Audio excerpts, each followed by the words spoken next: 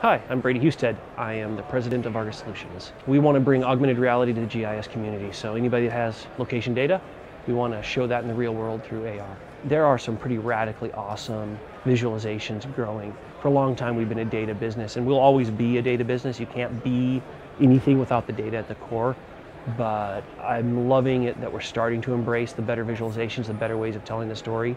So my goal is that someday people won't think of GIS, it'll just be an extension of the visualization of this world, and it'll be just a tool that everybody's using to see kind of a clear picture of their world and their analytics.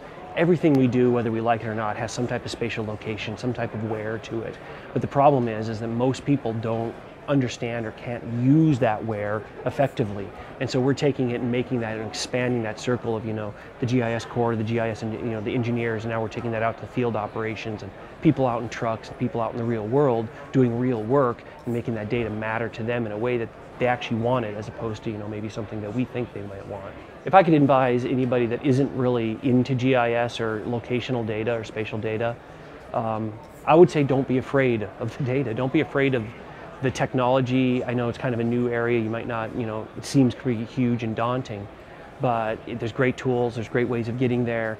And in a lot of ways, all it's doing is giving you the where. You've already done the who, what, why. Add the where and see if your data can't get out of the office and get into the real world.